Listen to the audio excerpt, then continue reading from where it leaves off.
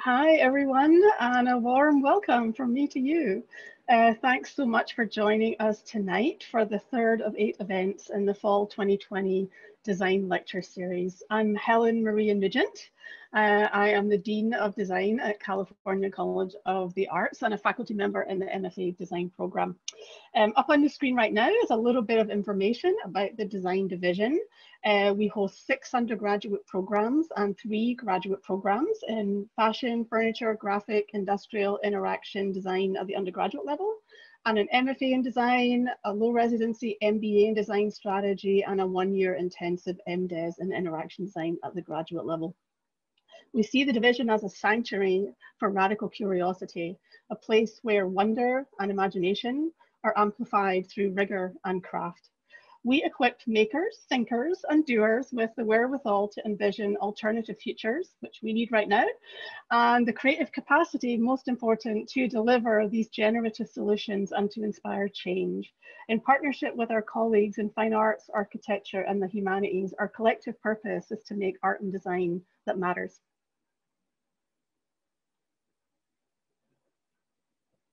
Our campuses are located in Huichin and Yelamu, also known as Oakland and San Francisco, on the unceded territories of the Chochenyo and the Ramaytush Ohlone peoples, who have continuously lived upon this land since time immemorial. We recognize the historic discrimination and violence inflicted upon Indigenous peoples in California and throughout the Americas, including their forced removal from ancestral lands and the deliberate and systematic destruction of their communities and culture. CCA honors Indigenous peoples, past, present, and future, here and around the world, and we wish to pay respect to our local elders. The fall series, which hopefully you saw a few pictures of at the start, is entirely online this semester. It's free and open to the CCA community and everyone around the globe, so just RSVP to receive the Zoom invite. Our 8 esteemed guests are leading designers, strategists, curators, and educators. They'll be addressing how they use design as a tool of empowerment to defy and overcome the most pressing issues of our time: racial inequality, environmental catastrophe, inhumane technological change. I invite all of you to join us for the remaining conversations in this series, where you'll learn about inclusive design, ethical AI, practicing with integrity, sustainable fashion, community enrichment, Afrofuturism, speculative fiction, and design for social, economic, and cultural change. Our next event, I want to recognize first and thank Juan Pablo Raal. He is a recent alum of our MFA program in design, and he created all of the branding materials for this lecture series this semester. You can read a lot more about Juan Pablo's approach to the commission on our portal page where you signed up for the event tonight, and his goal of creating a decolonized expression of design through the woven form representing the interconnectedness of the different events in this series. I'd also like to give a quick shout out and thanks to all the staff in the division, many of whom are working behind the scenes tonight to bring this series to all of you. Thank you so much. Our next event is on October 22nd. Fulayami Wilson is going to be joining us from Chicago in an event presented by the Furniture Program, and she's going to be talking about radical making, Afrofuturism, and speculative fiction. I can't wait to see her. So a little bit of logistics before we move on to tonight's program. We will have about 10 minutes or so, maybe a little longer at the end for a Q&A from the audience. At the bottom of your screens, you should see a Q&A button. We'd like you to put your questions in there at any point during tonight's presentation. And if there's a question in there that you are really interested in having answered, we ask you to upvote that question. And you can see by the little blue arrow on the screen what it will look like to us when we can see your upvote. So please ask your questions all the way through the event and we will get to them at the end. Just a note that the chat is currently disabled just so that we can concentrate on the presentation. But we will open it up also at the end of the event so that you can chat directly to Jasper and say thank you or say hello to each other. So could Jasper, Owen, and Michael turn on their videos, please? Hello. Hi people. People out there. Tonight we're going to be learning from Jasper Wong about how he works with global brands such as Uniqlo, Marvel, Microsoft, as well as his pioneering festival POW. I'm really grateful that you're able to come and join us tonight, Jasper, especially as you're also an alum of CCA. That's really exciting. And here with us tonight is Owen Smith, the chair of the illustration program, and Michael Wirtz, assistant chair of illustration. And they're going to quickly introduce themselves and then provide a little bit more of an overview of who Jasper is and why he's here with us tonight. So thank you all very much. Really looking forward to the lecture. Thanks, Helen Maria. So again, I'm Owen Smith, chair of illustration at CCA. And I'm Michael Wirtz, assistant chair. Hello. That's great. So this is a really special event tonight, and thank you, Helen Maria, for making this possible. The Design Division Lecture Series is really a special place that you should continue to revisit. I'm really happy because we have one of our own, a CCA alum. It's special for me personally because Jasper was in my very first class that I taught at CCA 16 years ago. And so even back then, I knew that he was a special artist. He was busy with my class and doing entrepreneurial things already. So I knew he was going places. Jasper is an artist, illustrator, muralist, curator, art director, entrepreneur. He's shown his work in California, France, London, Mexico, New York, Hong Kong, Chicago, and Australia. I'm sure there's other places as well. His work has been featured in publications such as Communication Arts, American Illustration, Society of Illustrators, Vice, High Fructose, Juxtapose. So you see that there's this bridge between illustration, fine art world, and elsewhere, right? And I think that's one of the special things about Jasper. He's kind of one of the early students that we saw that really took on this idea of like taking control of their career in a way that we hadn't seen that much before. And this is the direction that we try to, the thing that we try to instill in students these days. He's the founder of Above Second Gallery in Hong Kong. He's the creator and lead art director of POW, a nonprofit known for its worldwide arts and mural festivals. He's a co-founder of Lana Lane Studios, and which is an art center for progressive 2D and 3D works where there's making and teaching space. So as you can see, it's a long list, and we'd love to hear more about it. So everyone welcome, virtually clap for Jasper Wong. Thanks, Owen. Thanks, Michael. Yeah, so this is special for me because I graduated from CCA, and actually when I first went there, it was still CCAC. So about halfway through my time there, they changed it to CCA, and yes, I was one of Owen's first students just many years ago when he first taught illustration. And it was a great time at that time just because I learned a lot. Like I went to high school in Hawaii, and I didn't even realize that art colleges existed until I took my first semester in Portland. I went to a college called Lewis and Clark, where my first art teacher in college told me that I should be pursuing my career, my craft, and my work in an art college. And it was recommended to go to CCA because not only is it a great school, but it's based in a very sort of artistic and very sort of forward-thinking city in terms of it being in San Francisco and Oakland. And so I went there.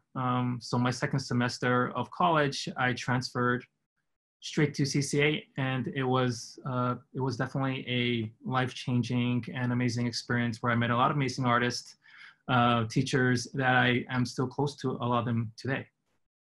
So I guess today I want to talk about sort of my time after graduating from CCA and sort of how I try to find my place within the art world, and also sort of how I developed like the festivals and my work as an art director and an illustrator and a designer and different sort of entrepreneurial pursuits that I've tried to do over the years. And yes, please leave me questions so I can answer them at the end. This is like, I've done a few Zoom talks, and so it's always really interesting, or I guess it feels really weird because I'm talking about myself by myself to myself. So the questions and answers are really sort of like, what kind of makes it more engaging and more interactive with the audience that's out there, because I can't see anyone out there. So I'm gonna start sharing my screen so that I can then present sort of some of the slides here.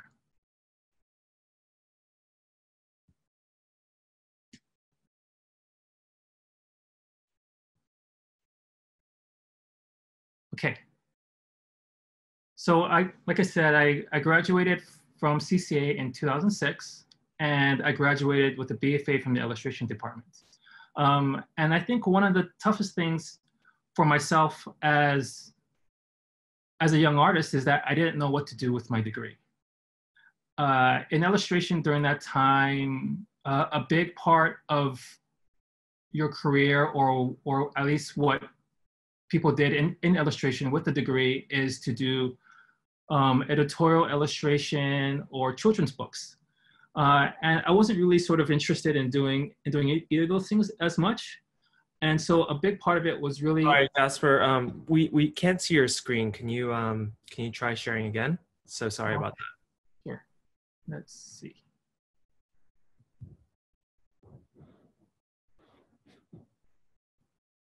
Perfect. Thank you so much.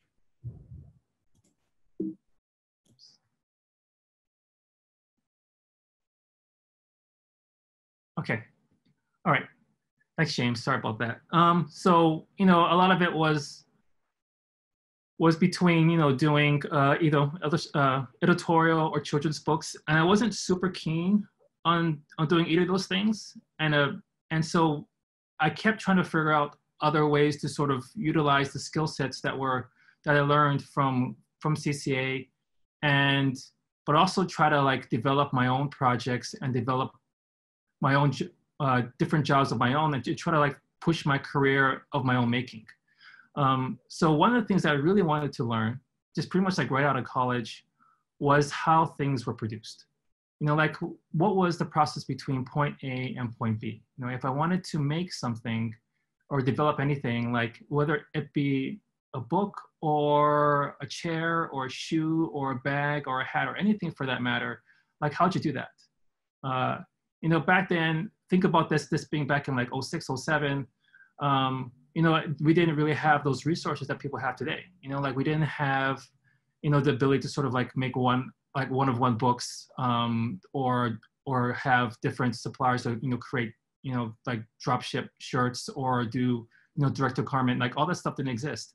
Even a lot of self-marketing tools like social media, between like Facebook and Instagram, all these things weren't really something that was used as often, especially to promote our own artwork back then. Like one of the main sort of marketing tools for us back then was, putting your artwork on postcards and sending it to all the editors and art directors and different people that you knew, that you discover and find out about, in hopes that they would get to you and hire you for a job, and also hope that you get published in different magazines in hopes that people will hire you. And so I didn't want to wait around in hopes that someone would hire me, in hopes that my career can get jump-started in that way. So I decided to move to Hong Kong. And the reason why I moved to Hong Kong is because China is one of the manufacturing capitals of the world, and Hong Kong in a lot of ways is a gateway to that. Hong Kong is, a lot of people speak English in Hong Kong because it was British territory for about 100 years. And there's a lot of people there that have ties to China that can help you sort of figure out what to do and how to sort of begin this process of learning, of how to develop and create and manufacture things. So I moved to Hong Kong shortly after college. And it was really a big jump because I've never lived there before. I visited many times because I have family there, but I've never actually lived in Hong Kong. I ended up living there for about 4 years. And the first thing I did was I just ended up cold calling people. I ended up cold calling different people, reaching out to different people that I thought could help me. And I was lucky enough to, get in contact with the manufacturers for Ralph Lauren, Steve Madden, Coach, and other people. And I became friends with them, and they kind of taught me, how to go about producing things and what it would take, tech packs, materials. I visited different factories. I visited different agencies within Hong Kong to learn.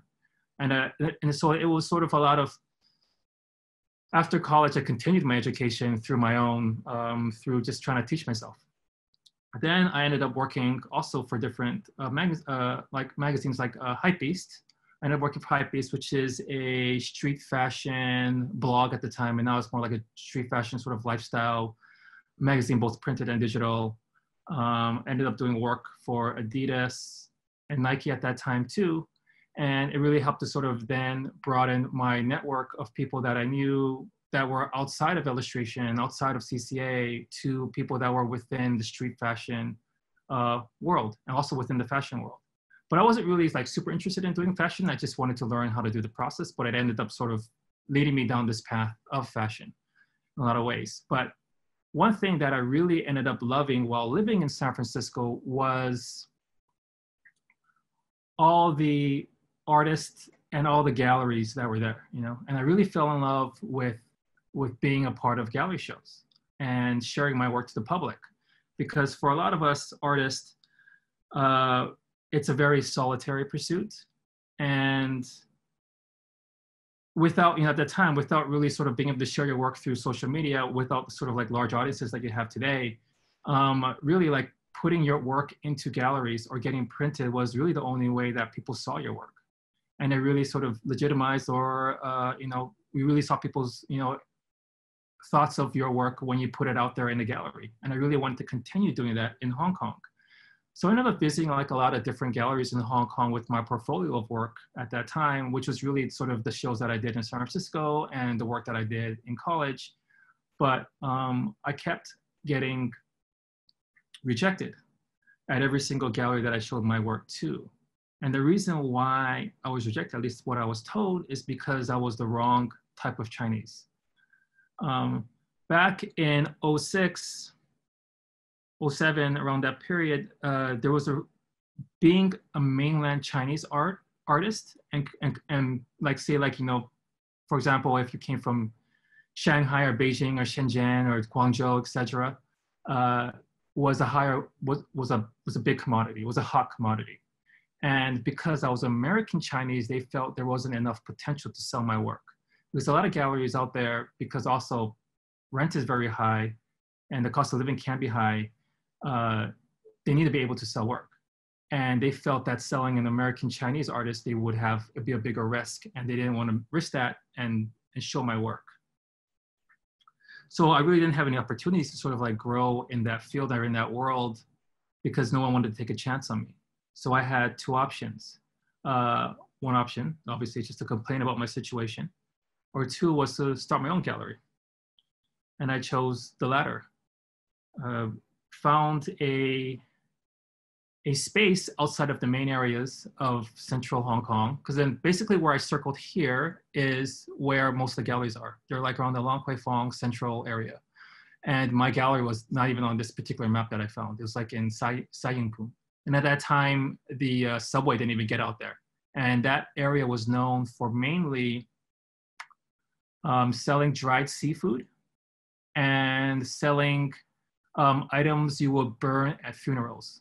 So, for example, the belief is that if you burn certain objects, then your relative or your friend who's passed will receive them in the afterlife. So they have everything from paper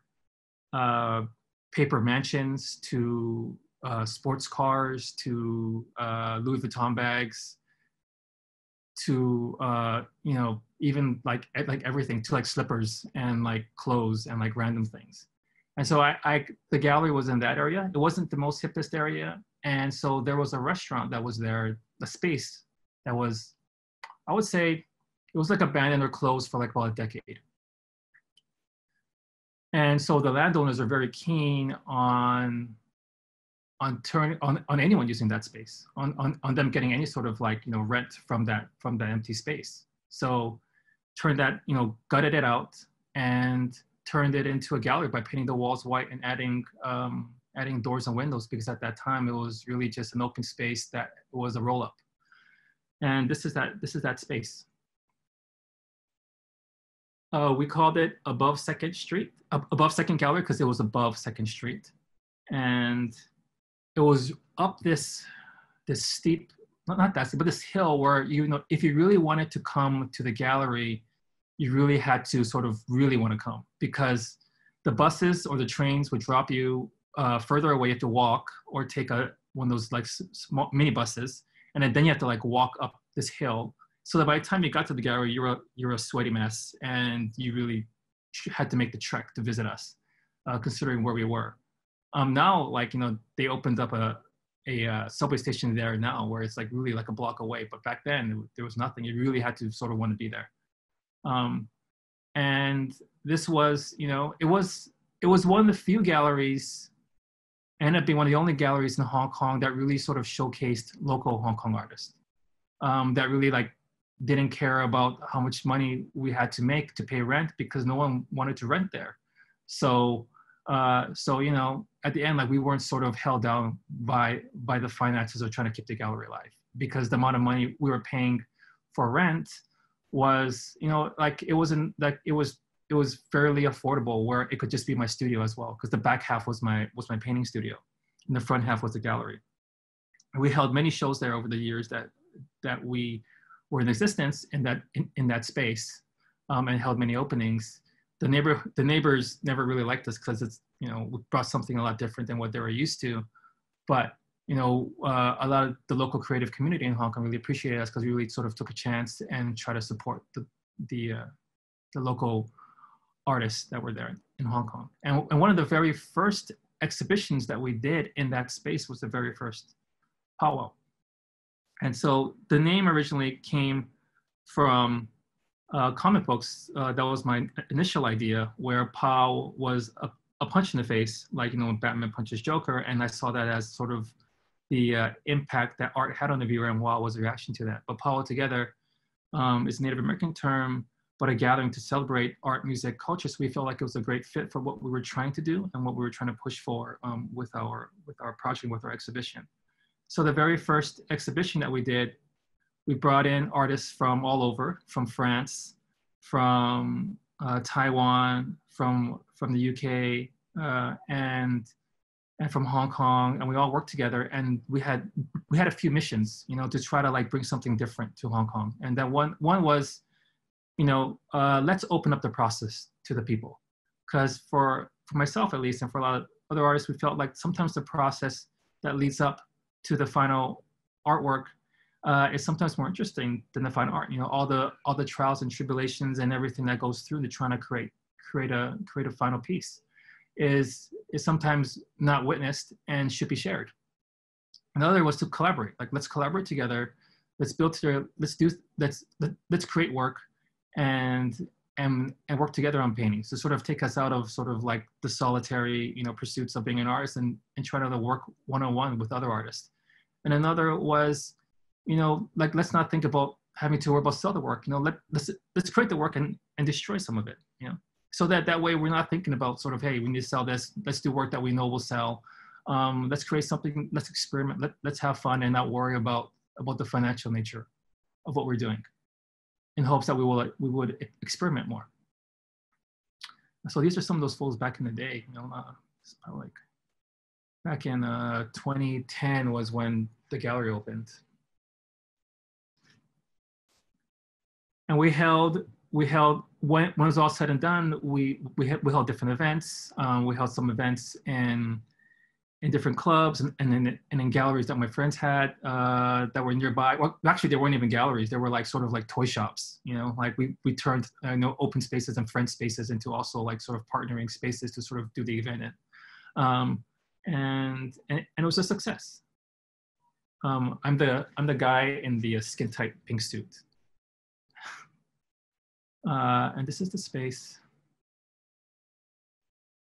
And so, you know, at the end, you know, after that initial project back in 2010, you know, we thought, you know, it's a great idea, you know, that maybe we can continue doing this event, but maybe have it travel. You know, maybe it goes to other friends' galleries in other cities, maybe Hong Kong, or not Hong Kong, maybe like Berlin or Singapore or London, LA or San Francisco even, and sort of see where it could go. But friends in Hawaii told me that I should bring it back home to my own hometown of Hawaii.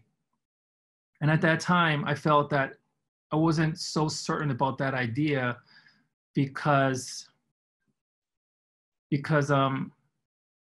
I grown up in Hawaii. We have a great art scene, but it wasn't like the biggest scene, and there aren't that many galleries, and even now there aren't that many left. And then even like our public school systems, especially since I'm a public school kid myself, a lot of art gets cut out of the schools. It's the first thing that gets cut, art and music from a lot of public schools. And so I wasn't sure if there would be interest if we did the same project or a similar project in Hawaii. But there's no harm in trying. So, came back home and did some research, met some people, and talked to create different partners and reached out to different sponsors, because then one of the major issues and toughest things is, trying to raise money for it. And that's anything with any sort of like entrepreneurial project that you're doing, whether you're starting a brand, whether you're building an app or anything for that matter, you need to find funding. You need to find funds to sort of make it happen. And doing festivals or events or art shows also can be really hard, because if you don't have initial capital, it becomes really tough. So it was a really big learning curve for me, because that's something that I've never done or have knowledge doing. And so it was trying to raise, so even with the past project, it was trying to like raise money. And in this case, it was going to be even harder, because we were doing it in Hawaii, where maybe funding was a bit more scarce for projects like this. So I reached out to sponsors, and some were interested, but at the end, a lot of them ended up dropping out from wanting to support us. And a lot of the reasons was that they didn't feel like an art show or an art festival was a good vehicle to promote their brand. So I had three options. One was to just cancel it, forget it. Let's not even do it. Let's not go through the stress and try to make this happen. Let's just end it. Two, may scale it back, make it cheaper. Maybe if there's like less money to have to raise for, it'll be easier. Or three, just go for it, see what happens. And I chose the latter. And when I say just go for it, what I mean by that is that I ended up using my credit card to pay for everything, to pay for most of it. Outside of like, some friends like Kamei, who's my partner, who helped, he was helping his family build a house, and they let us stay there. And different friends just sort of like offering support in that way. But, in terms of like flights and paint and everything, materials, different things, I just kind of pulled out my credit card and started paying for everything. And I kind of put myself into debt for that first year, because there was no actual way for me to sort of make the money back through the project.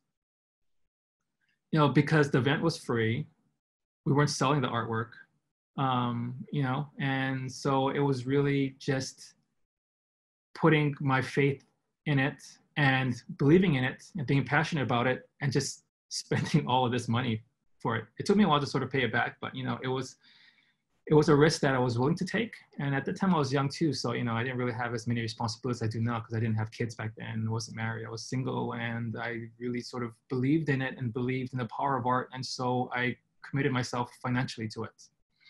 And we made it happen. We flew in a bunch of artists from Australia, from Europe, worked from different parts of the States, and also worked with local artists.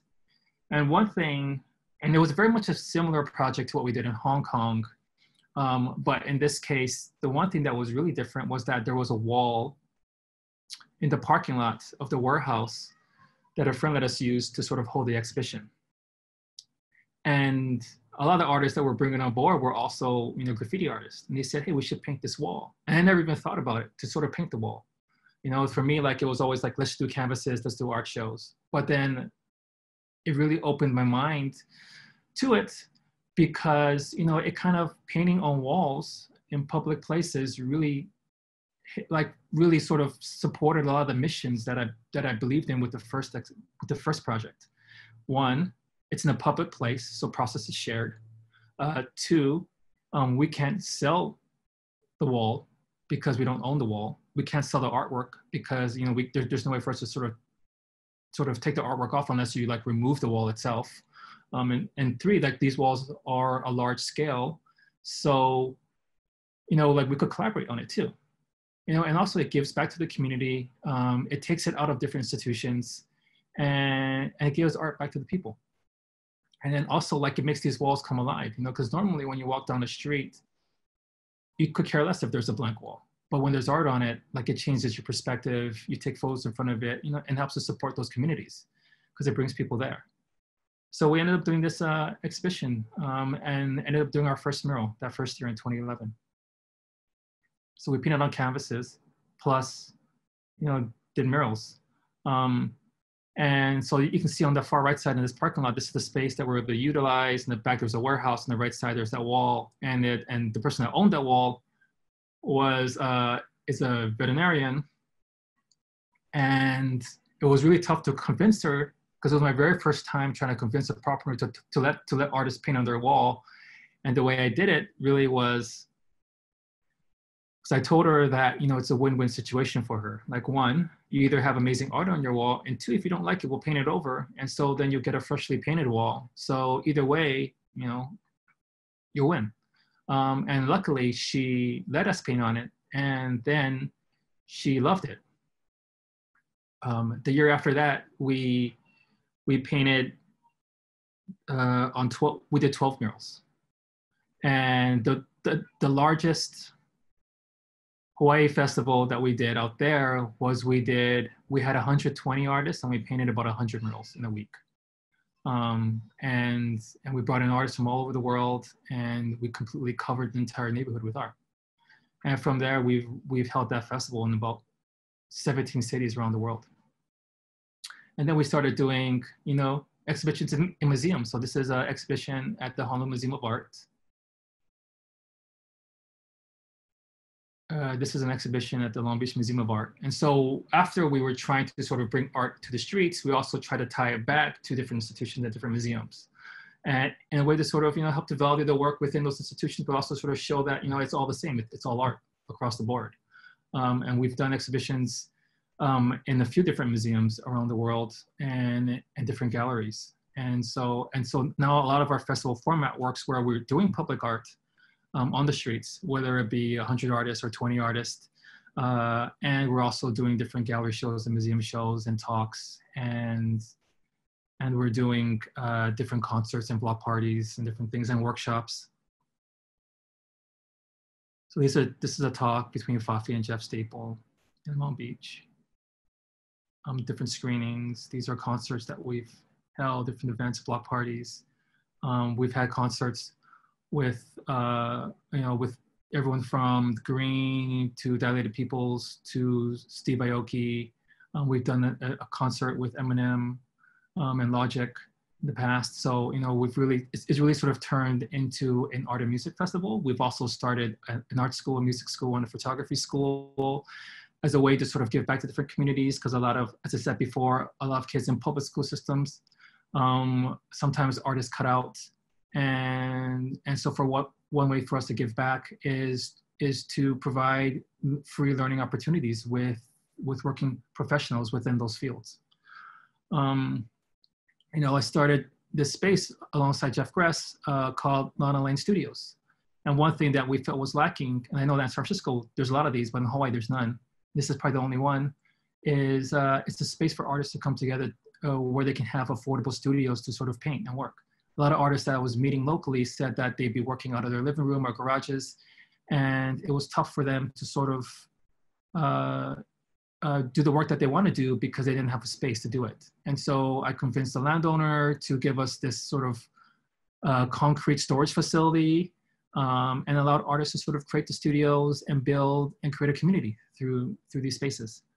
It kind of turned into like an artistic sort of favela in a lot of ways. But there's a music studio. There's a music studio there. There's 2 tattoo studios, photographers, designers, painters, illustrators, letterpress, printmakers. You know, there's about like over 30 artists that now call that place home and create out of there. So and we hold our classes there, etc. So, you know, it's been a long journey for us to sort of like build the festival, and it's changed a lot over the years. And it's grown in different ways. And one way, I'm going to stop sharing these slides now. So, one way is that one way that this festival has shifted over the years is that we've become more and more focused on trying to use public art to support underserved communities. So we've done different mural projects and different workshops and different things in public housing, in schools. And we did one project in Kathmandu, Nepal, where the project was focused in a school there that catered to homeless children. So it turns out there's a large percentage of homeless children in that city, and it's hard to get them into schools. So what they've done there is that they provide 2 hot meals a day and a way to get them through the doors. And once they get them through the doors, then they teach them. But the thing is that this school looks very forlorn in a way where it's not very inspiring for the kids. It's just blank walls, there's no floors. And so we brought in a bunch of artists to paint every single surface of that building. Interior, exterior, in the cafeteria, in all the classrooms. And and then we also, got shoes donated for them. We got some cleaning and personal hygiene supplies donated to them, helped to put in some floors in some of the rooms and the restrooms, etc. And in Worcester, Massachusetts, we did a festival there where, it was in public housing, and people really questioned us doing it there because they felt like it wasn't safe, you shouldn't do it there. But at the end, it really worked out great because it added, the people there told us that no one really cares about their community. And so it was great that us as sort of a private nonprofit organization was able to sort of give back to them.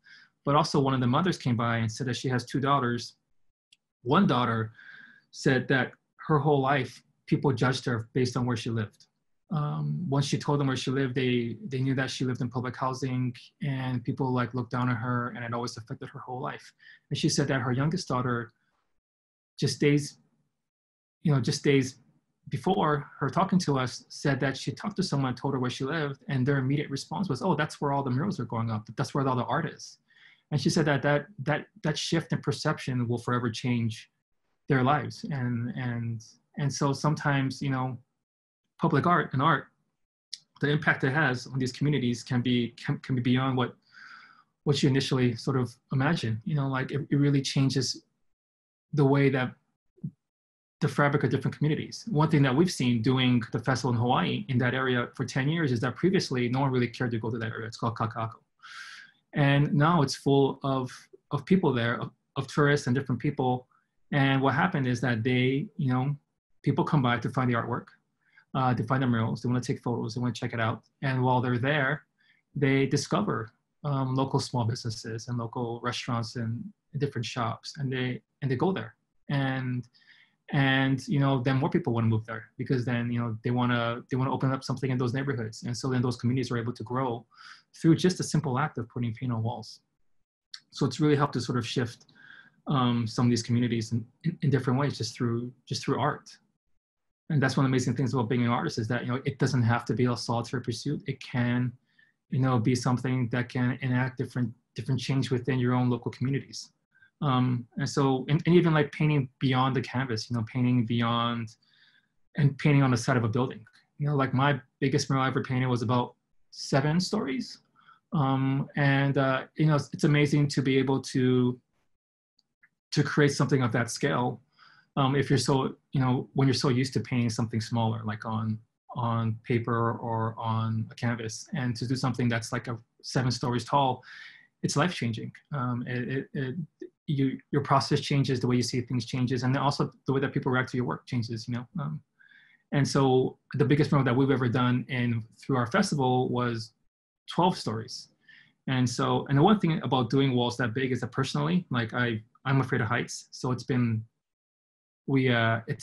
had to conquer that fear, because I've done murals in Sardinia where I had to go on a lift, and I really I painted this 2-story building, and it was tough because it took me a while to sort of get over those fears. But when I'm done, like you really feel that sense of accomplishment being able to sort of paint at that scale. So I also want to bring up sort of like where, doing this festival, where it led me in my own professional work, because these festivals don't pay me. It's all volunteer work. It's all a passion project. And because, at the end of the day, all of our events are free, except for the concerts, but the concerts really break even at the end of the day.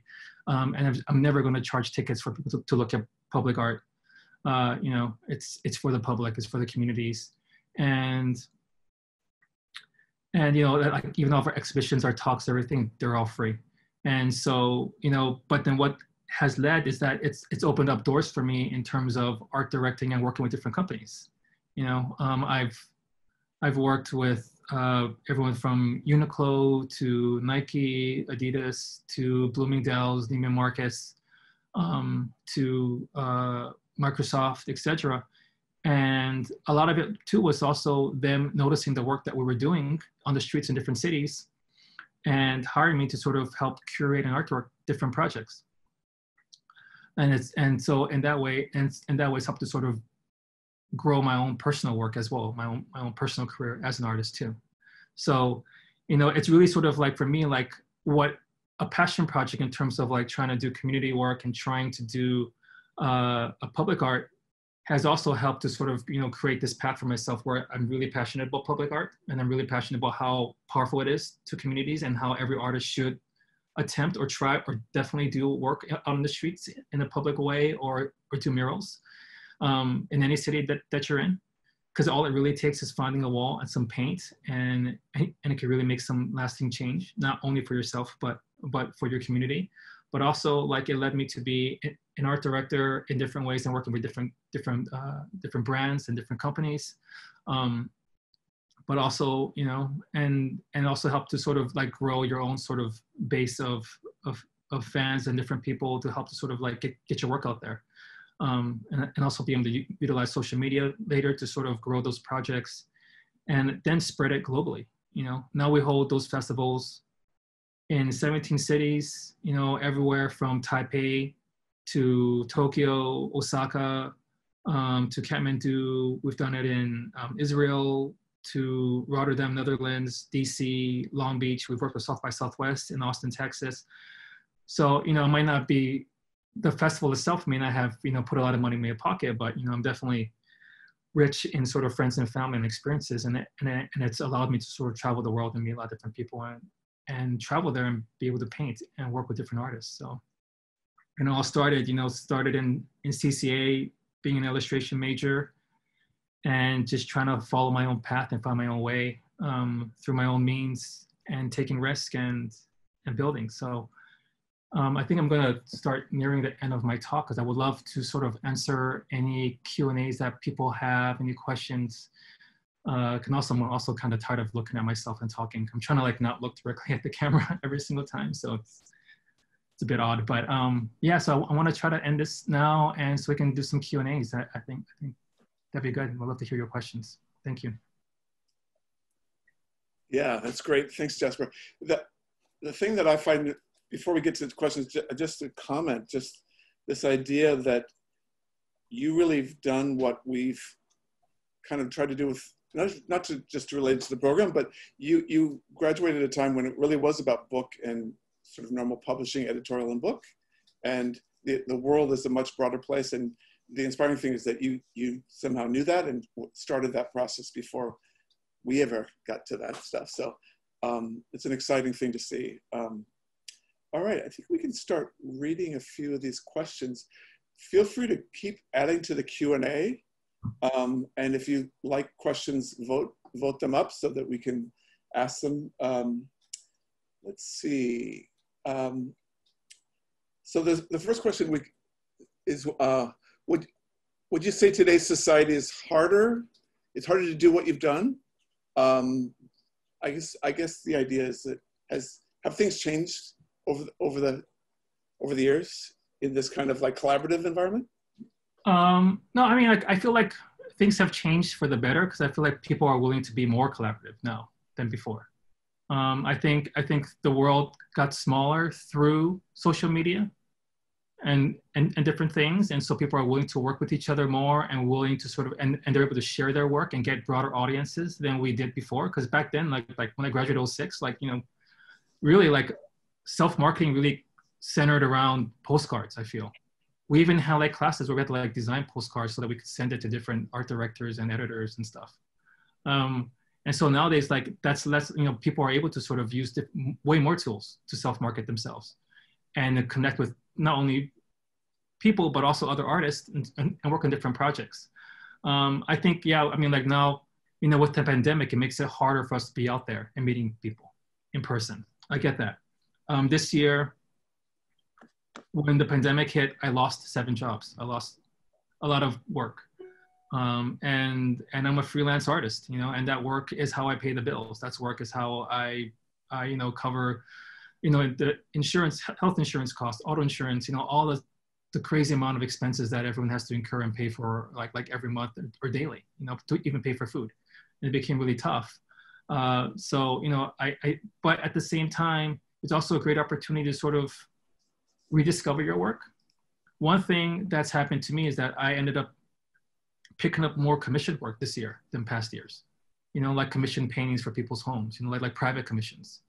And some of the work has started coming back, you know, because I thought that, you know, with the shrinking of marketing budgets in different companies, people, they'll see art as like a secondary cost that they wouldn't want to pay for, that they don't need, and I'll lose even more work on future work. But some of it started coming back too at the same time. So, you know, I started trying to like, you know, do other things, work like this, but also time to focus on yourself and focus on your family. Because previously, like I spent a lot of time flying and traveling for different festivals or different projects. And I will leave at least like once or twice a month. And I have a 7-year-old and a 2-year-old. So it's been great to sort of spend time with family and sort of figure out your work. But I think to answer that question, going back to it, is I think the pandemic will end. We'll be allowed at some point to sort of like see each other, be with each other, hopefully hug each other again. And we will collaborate together again. And I think, you know, this time is just a temporary blip in history. And when we get back together, then, you know, I'm looking forward to collaboration. And a big part of our festival is all about collaboration and meeting together. And so even the fact that, you know, we find alternatives, like here we are doing a Zoom webinar so that we can keep talks alive. You know, that's what CCA is doing, is like, hey, we want to still do talks. Like, what are the alternatives? You know, here we can do digital talks, you know, or we can do digital classes, and we can still meet each other and talk and develop projects. You know, I'm still developing projects with people. Even though we're not meeting in person, we're still trying to make things work, so. Yeah, it seems like your whole path has just been, you know, you being like super nimble in like really difficult situations. So a question, what was the biggest thing that kept you determined and pushing forward in all these situations where you essentially had to forge your own path? I think a big part is like, I just believed in it.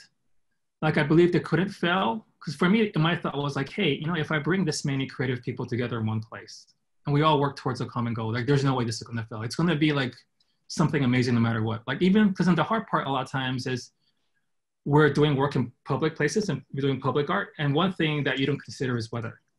And Hawaii weather, tropical weather, like we might get hit by rain or by anything that will prevent us from like doing that work. And all the art's only there for like a week or 2 weeks. And so if we lose those days, then we can't do the work anymore. Like the whole thing's a bust. So all the money that we spend and everything to fly them all over, like what are we gonna do? Just like hang out and party all day long? Like what are we gonna do? This happened actually in the first festival that we did in Taipei, Taiwan. The first days that we got hit, there was a typhoon that came that was unexpected because they thought that it was gonna miss Taiwan, but it hit directly onto Taiwan. And so we tried to paint through a typhoon, which is essentially a hurricane. Which didn't work. And a lot of people's artwork ended up being washed out that they worked on. Like it just disappeared. It went back to a blank wall. Like the rain literally like cleaned all the walls off. Wow. But we waited for it to pass. We did other projects together.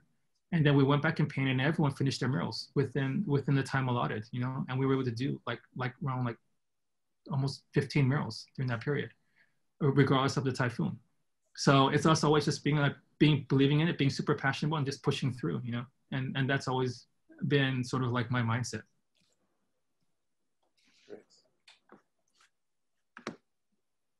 Yeah. This idea of connecting to a community, you've got a really direct connection, like you go out and seek those connections. Somebody's asking about your advice about how to do that. And I'll throw in one other part. Have you ever done projects that were sort of like an arts commission for a city or some formalized public art that was asking for artists? Is that something that you've participated in rather than being this sort of like instigator of it? Yeah, no, definitely, yes. So I've worked with different, like, that's the great thing about doing work in different cities, that you also become friends with mayors and city managers and people that sort of like run different art department programs that are within local governments. And I found that I've had more success building personal relationships with these people than sort of submitting my work for like public art grants and different things. Because when I have a personal relationship with them, and they know the work that I do, and they trust the work that I do, then they'll reach out to me directly to try to like make things happen, rather than like trying to like go through this whole RFP process, like a request for proposal process. Because sometimes you're like up against a lot of people, and you don't know who's sort of making those decisions, and if your work even fits. Like I once applied to 10 public art RFP projects, and I got 0. But a lot of the ones that I've been getting now are more based on my personal relationships with working with different local city governments, and they go to me for not only sort of like either bringing me on board a project, but also curating projects too. But the one thing that you have to learn about dealing with different cities is that their insurance requirements are way more than most grants in different cities. And so you have to understand how liability insurance works, how workers' comp, and also even different waivers, like VERA waivers.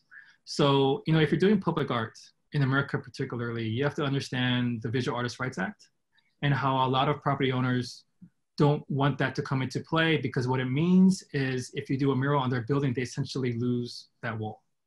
They can't paint over it, they can't touch it, they can't alter it if they need to make repairs, and if they do, you have the right to file a lawsuit. A lot of different artists use it to sort of like file lawsuits against buildings to try to like make money that way. They take advantage of it. And I mean, it was really essentially created to protect historical murals in the beginning, but now a lot of more contemporary like artists now have abused it too. So then what happens is business owners, property owners are just afraid to let people paint on their walls at all, because they don't want to even have that risk. So we have it's called a VERA waiver, where basically you waive that right away so that they'll allow you to paint the wall. But then I try to have another agreement where like, hey, at least give it a lifespan of like, a year or more. Let us keep that wall around, like where like don't paint it over like a week from now or 2 days from now or something, And so, there's things like that to consider. And cities are going to see like, hey, we need a VERA waiver. And that's totally sort of legitimate. But also sometimes people ask like, hey, I want copyright ownership of the wall. Like I want ownership of the artwork. Because they think that that's the way to protect them, because if they own the artwork, then they can get rid of it. But the other issue that opens up is, then they can use the artwork to create a ton of other things. Like they can make a postcard and sell it, clothes, mugs, whatever. They can alter it, they can change it, they can like do whatever they want with it. And then also has a risk of this sort of really fine, like this really big gray area of, do you own also the style of the artwork, or do you own the exact artwork? So if I create something similar, do you also own that too? And will I, be breaking some sort of like law by creating work that looks similar? For some artists, like a lot of the work tends to be like, if you're doing like works that are like more pattern based or different things, and the work kind of all looks kind of similar in some ways, then, you kind of get yourself in trouble too. So it's also trying to understand these kind of contracts and be able to negotiate out of it. Also when to say no, like we're like, hey, like I think this is a bad contract, I'm not going to sign it. And they say, well, then you won't get the work. Then you say, you know what, like I don't, like that's fine. I don't need that job. I'm not going to risk that sort of like just for that project. So, there's a lot of things to consider, and I've always been open to artists reaching out to me. I have actually a lot of artists reach out to me, ask me to look through contracts for that reason, to sort of like red flag things that I think might be. There's a few, thanks Jasper. It looks like we're, and end time is 7 o'clock. So it looks, oh my goodness. Yeah. So, but there's a bunch of questions in here. Maybe we could go a little bit past 7 o'clock just to get to a few more of them. But generally, I'm seeing a lot of questions about just getting started. How do you find artists in the community? How do you find spaces in the community? somebody, yeah, if you're as illustrators trying to make their own branded business, where do you start? So I guess, yeah, so how do you start finding community, and how do you start building your own brand? Okay, yeah, for sure. Yeah, so for myself, it's really just like getting out there, like it's really like, a big part of it too. It's like not being shy about cold emailing or cold calling people. You'd be surprised how many artists or different people that you admire would be willing to sort of answer emails or talk to you or pick up a call and help or even mentor. There's a lot of artists that I really looked up to, and now they're friends because I reached out to them, directly. I once even like watched a documentary on an artist, and I was really inspired, and I emailed him, and he ended up being part of the festival too. So there's been a lot of it's really sort of being able to get out of that shell about worrying about rejection, because the worst thing that could happen is they say no or they don't answer your email or call. But other than that, like definitely go out there and try to broaden your network, basically. Broaden your network by just reaching out to people that you admire, ask them questions, and see what they say and see if they're willing to help you in any way. And that's pretty much like what I did. Like that's how I ended up meeting different people within those different brands that did production for Coach or for Ralph Lauren, and that's how I ended up working for streetwear blogs and magazines and stuff. It's a lot of it's just like going out and meeting people, and whether that be cold email or cold calling, and that's and as you build that network, it leads to other people, and you'll realize like how small the industry really is, because it's surprising how oftentimes I think that, like how I meet people and like, oh, I know so and so, like we're all like really like 1 or 2 degrees apart. Okay, thank you. It seems like a lot of inspiring things that have happened to you are because you took that risk, like you just picked up the phone. And were you always that confident, or is it just like you put it on, you fake it till you make it a little bit, you just sort of hold your nose and jump? Well, no, I think I don't know if you remember me back in college, I felt like I was super like introverted and shy. Kind of, yeah. like in high school, I definitely was. In college, I kind of felt like I was kind of trying to come out of it, but I was still very introverted and shy then too. When I was single, like I could never even like talk to a girl in the club. Like I can't even muster the courage, So it was very difficult for me to do that. It was very hard for me to sort of break out of my shell and be able to do that and take those risks. But it's really practice. It's even like, for example, like public speaking, it's like the more you do it, the easier it gets, because you get used to it, and it's really like, and if you are shy, then email, like you're just typing, like there's no excuse for that, like it's really like, just try. It's just taking those first steps and trying. I used to like pick up magazines and then go through the list of different art directors and editors, and then like try to figure out all their emails by just typing in their first name and their domain name, or their first letter and last name and domain name, or or the full name, just to see if one will get through. I've tried that many times. I think those creative folks that you network with, they remember the same position that you're in when they're calling, right? Does that make sense? So they were probably the shy creative type, and so they remember, and it's flattering when you call them and tell them, but you obviously know about what they do, right? And that seems to make it. So I think that, can you talk about that sort of first calls, like doing your homework, that kind of thing? Yeah, absolutely. Yeah, I mean, like definitely. I mean, like if you're reaching out to them, then you probably already are fans of their work, and you're curious about their work, And I receive different emails as well sometimes. And as always, yeah, very flattering. I think no artist can be like, oh God, why is this guy emailing me? Like, unless, and if they do feel that way, then it's not really worth like working or knowing them anyways. Because there are artists that are like that are very sort of difficult, or very sort of egotistical, and they don't want to help people or try to support young artists. But there's also a lot but luckily, like the majority is not like that. You'll find that a lot of them are really sort of open and willing to share and willing to support young artists, or even like going to like gallery shows or talks or different things and meeting people that way too in person as well. That's one of the great things about even our own festival too. It's like, it's an opportunity to like meet different artists, because even more so than like going to a talk at different places, because these artists are painting murals. So they're going to be there for at least a week painting a mural. So this is an opportunity to sort of like go out there and meet them in person, and forge friendships and build bridges. Philippe is asking about the relationship you might have with an architect. Like, do you ever get, I mean, obviously some of the work is on a blank wall it's like adjacent to a parking lot or something where it's not a big architectural statement. You've done a few pieces that are really integrated into some pretty interesting architecture. Do the people who create those buildings ever object? And what's your relationship to those folks? I'm sure some of them probably object. I just never met some of those architects that, because then some of those were probably like after the fact, but there are some times where I've been lucky enough to work with them directly, as you know, as being a part of the process of them building a building or space. And a lot of times they have an idea of what the artwork will be, and then we work one-on-one and it provides sort of like, hey, here's, you know, like based on sort of the aesthetics and the work that they're sort of interested in, I feel that would fit into the space. You know, like I find then other artists that sort of like fit that bill, and we then work together to try to make something happen. Yeah, so then there's cases where like, yeah, I work directly with architects and have done that in the past. And also some where I just paint on the wall after the fact. So I have no idea what the architect, I hope the architect loves it afterwards, but I don't know.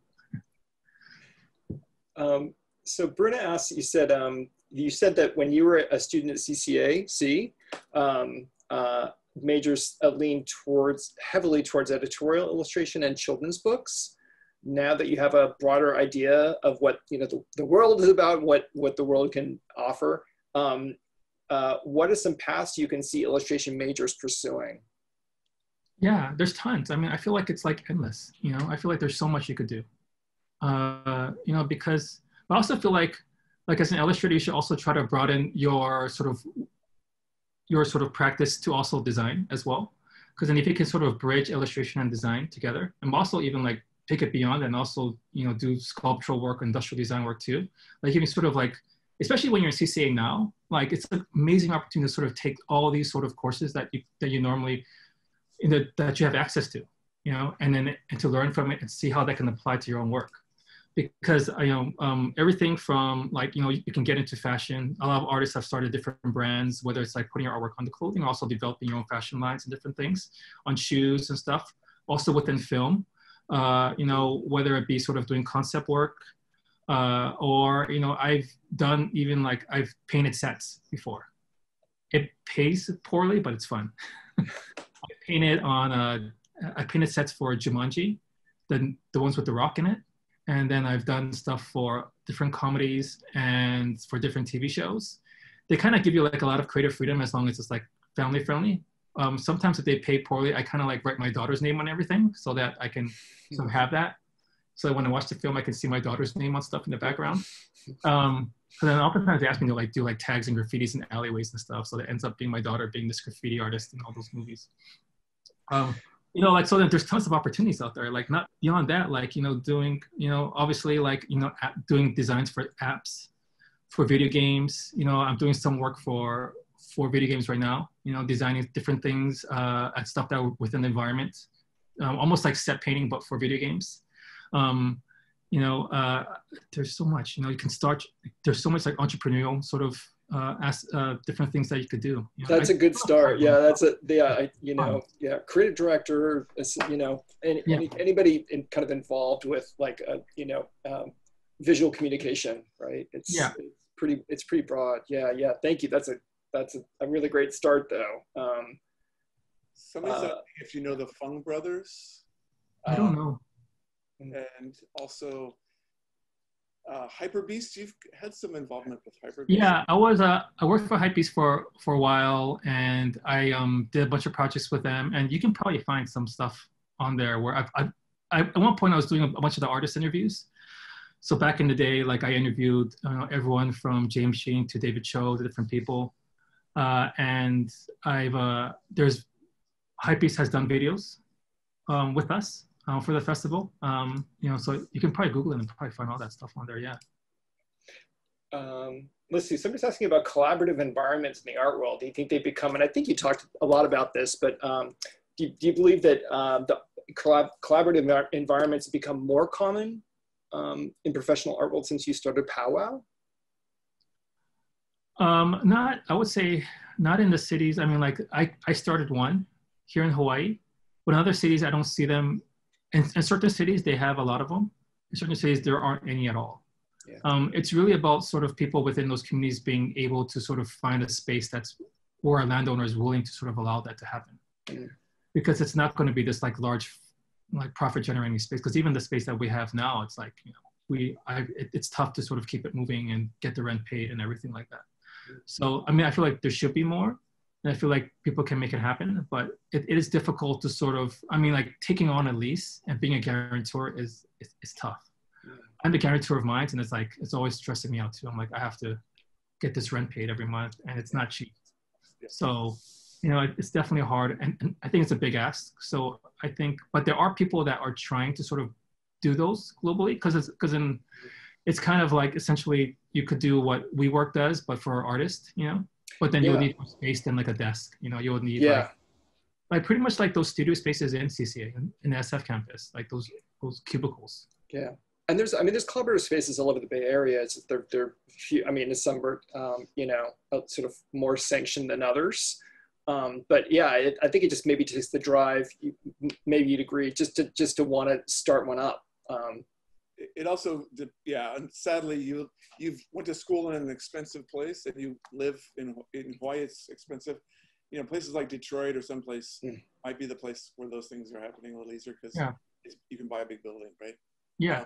So I think it feels like students could disperse and find those places maybe outside. Yeah, people buy like entire sort of buildings, like we do practice in Cleveland. Yep.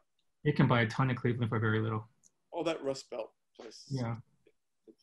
Although rents are dropping here, I mean, still crazy expensive, but rents are dropping here as well. Let's see, should we press on here? I was wondering, when you were starting your first gallery, this is Kyla's question, your first gallery space and POW, you stated how you have particular goals of creating public, local, and collaborative spaces. I can imagine, as a young creative fresh out of school, there's a whole bunch of ideas and a whole bunch of ideas that you might want to jam into this initial project. Were there any ideas you had with these projects you had to table? And how did you go about narrowing your goals down? I think a lot of it, yeah, I mean, definitely, like there's always like tons of ideas that you want to put out there. And I think one thing that always makes it hard to sort of do everything is time and finances. And there's some things that are just kind of like sometimes just not financially viable.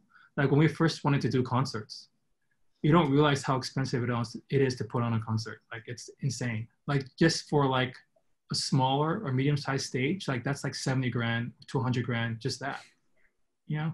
And then plus then you're like paying for like artist rates, you know. Some of those guys come in at around 6 figures just starting, but that doesn't even include like flights and their accommodations and whatever's on their rider list and everything, and also the people that want to bring with them, etc. So unless you're like sort of guaranteeing or being able to sort of sell those tickets to sort of recoup that cost, like it's tough. Like the concerts that we've done, honestly, like a lot of them that we've done in the past, we break even. I think the only person that makes money is probably the musicians. Did Eminem require M&Ms? Were they on his rider? No, I wasn't. Like my buddies at MAP did most of the planning, and now we like just help mostly for like sort of help to organize and like co-promote it. So I didn't have to deal with, well, actually he had different requests where like I couldn't even like meet him. I couldn't like look at him in the face is one of the things. Okay. Yeah. So it's like, I'm like, okay, cool. Like, you know, I'm just going to be in the background.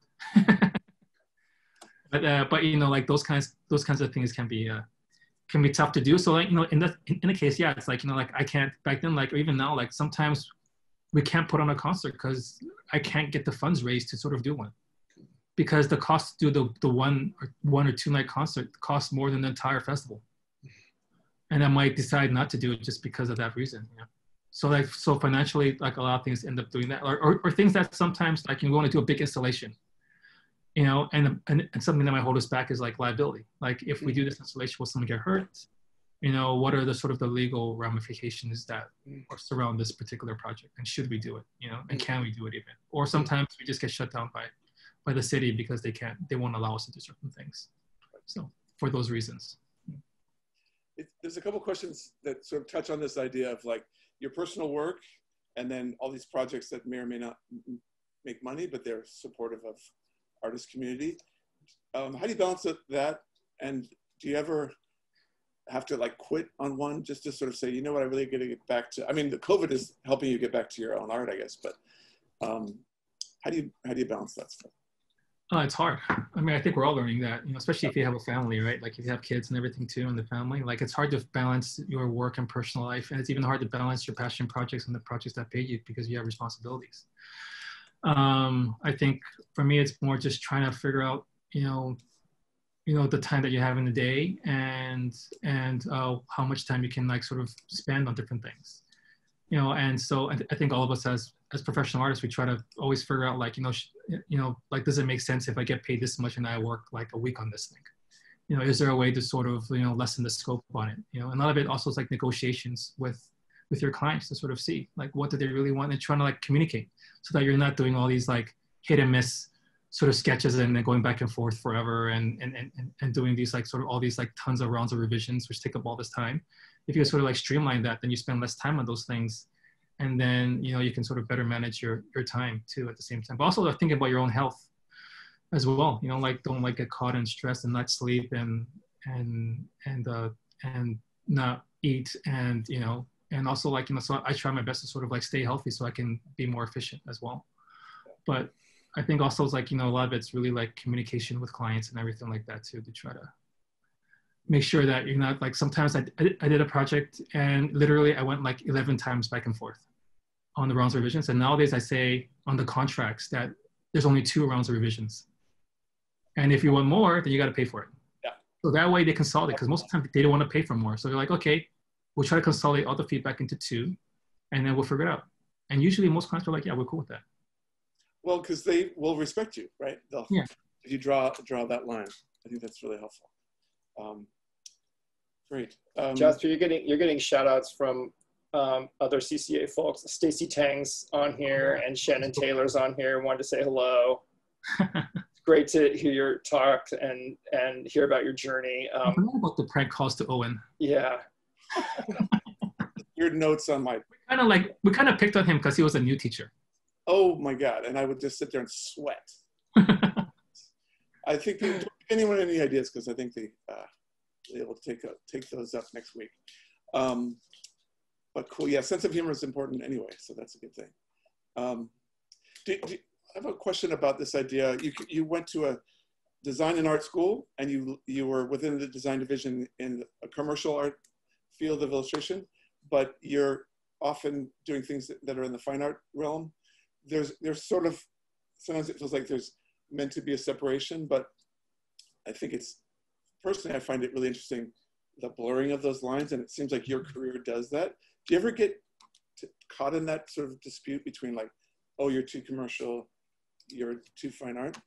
Yeah, no, absolutely. Yeah, definitely. I think that constantly happens for a lot of people. That's why we're constantly trying to like do work that kind of tries to bridge everyone together in different ways. That's what like, even within our festival, like we'll work with, illustrators and graphic designers. And oftentimes they're doing their first mural and we're trying to guide them through that. But also then at the same time doing an exhibition at a museum, at an art museum too, to try to like sort of show that, like that the work that's done on the streets and the work that's, done commercially, it's all work, it's all valid. One isn't worth less than the other, based on how it's done. So that's always been a thing. And then I think even like a lot of artists we work with are always like, oh yeah, I'm getting too commercial, I need to be more fine art. But I don't think you have to sort of, be one or the other. I think you have to figure out ways to sort of, build your brand or who you are as an artist and be open to everything and different opportunities and trying different things. I think sometimes we worry about that too much and it takes away from our art. I think we stop worrying about that kind of stuff. Right. And if they don't like what you do and they don't want to show in galleries, then just start your own gallery. Well, see, this is good lesson for everyone, because it's like you don't wait around for the marketplace. You don't tailor your art to the marketplace. You like make art and then you find a way to get it to people who will appreciate it, right? Yeah, absolutely. Yeah, agreed. It takes more time, maybe, right? But yeah, ton more time, but like you learn a lot of things. Like if you appreciate the process and you don't see it as like a chore, then that whole thing, it's all a great learning opportunity at the same time. So some questions about like how did you get in contact initially with Hypebeast, and how did you start working with them? Yeah, sure. So Eugene Khan was the head editor, and Kevin Ma was the founder. I met Eugene at a Kanye West concert in Hong Kong. So we met, and then we had a lot of things in common, and then we became friends, and then that's how I started working for Hypebeast. Yeah, but I'm like, back then, like there was probably only like, it was like under 10, like maybe like 7 or 8 people working Hypebeast. Now it's like hundreds of people. But we're talking about like in the way back, like there was very few of us working on that thing. That's cool. Aaron Johnson asks, have you done any wide open walls? No, I mean, I know the guys that run it because they're also really tied in with Juxtapose. And so, but I was actually supposed to do a talk at Wide Open Walls last year, but then I got appendicitis like 2 days before I was supposed to fly out. So I ended up missing it. But I was supposed to do a talk. Yeah, I was watching the Tarantino movie, Once Upon a Time in Hollywood. Oh God! I need to go to the hospital. I'm like dying. I don't know what's going on, and it turns out to be appendicitis. Ouch. Yeah, I think at the end I was lucky because then the worst is to sort of get it on the plane. Like if it bursts on the plane or while I'm traveling. So at least I got it when I was home. But I was supposed to be there. His movies give me appendicitis too. Yeah. Do you have a favorite CCA class? No pressure if your teachers are here right now. Yeah, it's probably like Old Smith's illustration class. Okay, but seriously, how important is community involvement when it comes to your work? This is Willie's question. Moreover, depending on the location, do the strategies change when it comes to fundraising, marketing, community involvement? And how important is catering to the reality? How important is it to cater to the realities of the location? For me, like community involvement is hugely important. It's like I feel like, to be honest, like I think a lot of us, I mean, especially these days, like at least for myself, sometimes I feel like my work, at least my personal work, isn't doing anything. That it's not supporting communities. It's not doing something to sort of better the world. I have some of those anxieties about my work, my personal work at least. And then just trying to find ways to sort of like, does my work even like matter in these days? Especially if it's sort of like centered around humor, because I used to draw like Mr. T a lot, like sometimes like as a baby or like as a small girl. And I just found it was just funny to me. And part of it is like sort of a question on like sort of masculinity and everything. But then like, when you find ways to give back through your work, through art, not just like through art, but like just yourself, just as a person, like finding ways to sort of give back to your own community through volunteer work or giving back to charities, etc. It's important. I think, especially when you can do it and it's tied to your practice and tied to your art, it's even more meaningful. Because it's, and also like, maybe you don't like make a lot of money doing it, or maybe none at all, but then you gain other things, you gain a more of a sense of purpose too. Because there's been many times where, I see the impact of the work that we're doing on different communities and the classes that we're doing with different kids and different students and how it's affecting different people. And that kind of like, makes it worthwhile to do. So that's all kind of stuff that I feel is very important. And if you have the opportunity to, then yeah, find ways to give back, whether it's like through your own like energy, your own self, or through your work, and I think that's always important to do. And also even like teaching, right? Like I think teaching is huge. Being a teacher is such an honorable position to be able to like be a teacher and give back and share your knowledge to like young people. And now even more so than ever with our kids like being homeschooled and distanced, and you're like, damn, how do teachers even do it? Like it's like it's a tough job, and so if you're able to give back in that way, then it's hugely important. And I think the other part of the question is how do I shift for if it's communities? So then, one thing that I wanted to bring up earlier too is like, sometimes if you're trying to raise money for funds, is to understand where the money is coming from. So say, for example, if you're trying to reach out to a sponsor that's a brand or a company, they might want to sort of sponsor for marketing purposes. So be able to sort of tailor your ask and your decks so that it shows that it's a great marketing opportunity. And sometimes you're trying to like do a grant or get money from a city. And sometimes they might be looking at it more for cultural or for tourism or for different things. And you learn to sort of like adjust your ask and your bid based on sort of who you're asking money from. And that's sort of, so then it's not always the same ask across the board. It's like how to shift your sell of what you're doing, if it's a community project or whatever, to sort of like cater to those people is important to understand that. I guess there's always that point when you have to hold the line too, where you find out halfway through that it's really about marketing the corporation. Like, have you had experiences where you've had to sort of put your foot down and say, okay, we appreciate your money, but we have to put the focus back on the community? Yeah, I think the best is more to sort of like set expectations. Because then one thing would be like, we're not going to do a mural that's going to like promote, like we're not going to paint a billboard, so we're just not going to do that, and so if you want to support us, then, these are sort of like what we do and how we're going to do it. And this is how we can give back to you from a marketing level. Maybe it's like through banners or through marketing materials, through brochures or through social media, etc. And does this sort of, and here are the analytics of our reach and our exposure. These are the numbers, like, is this worthwhile if you put in this much money? So as long as we're still going over, hey, this is it. But then if this doesn't work for you, then yeah, we shouldn't work together. But then if it does work out, then yeah, let's try to make it happen. There's one last question here, and I think it's like a really wonderful one to finish up the evening. Do you feel like, Aaron asked, do you feel like the business side has hurt your creativity? No, I mean, I don't, to be honest, like you have to figure out the business side. Like, that's just the way it is, like if you're going to build a career, it doesn't even matter if you're just a fine art artist, like you have to figure out how to do the business side of your work, no matter what. It's like figuring out like your taxes, figuring out like how you can do write-offs, figuring out, how to handle your contracts, so that you don't get screwed over, and how to, set expectations and the different agreements, if you're working in different cities, how, your liability insurance and everything, how that works, workers' comp, blah, blah, blah.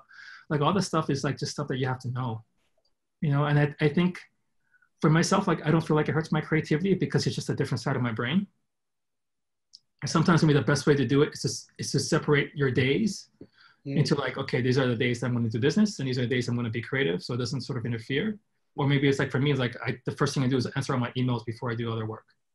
Yeah. And so it's just trying to figure out how to like separate those brains so you're not thinking about your contracts while you're painting.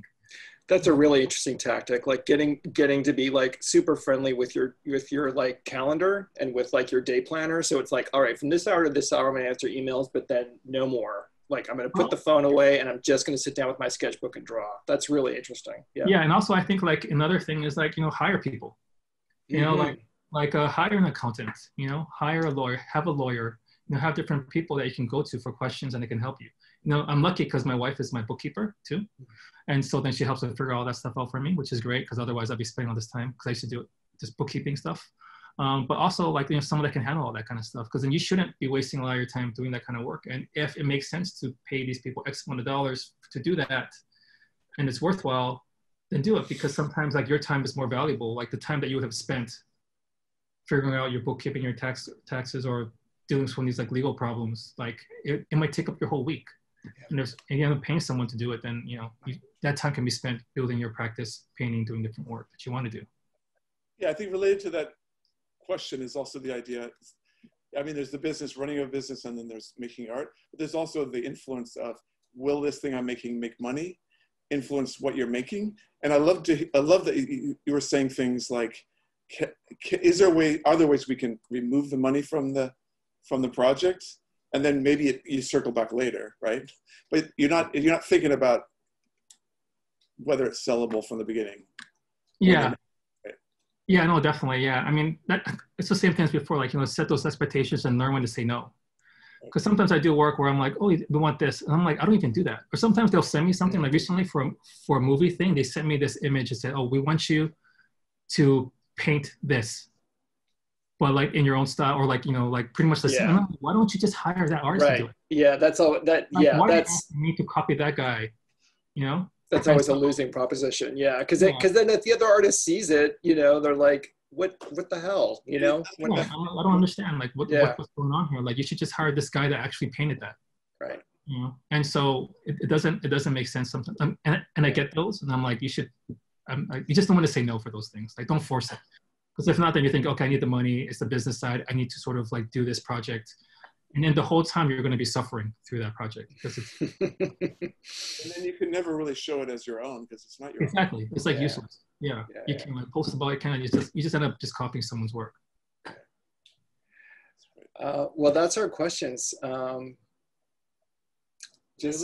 Yeah, thank you so much for hanging out, everybody, and hanging in, because this really an interesting discussion. It's great to see your work, Jasper, and thanks for being here. Thanks for having me.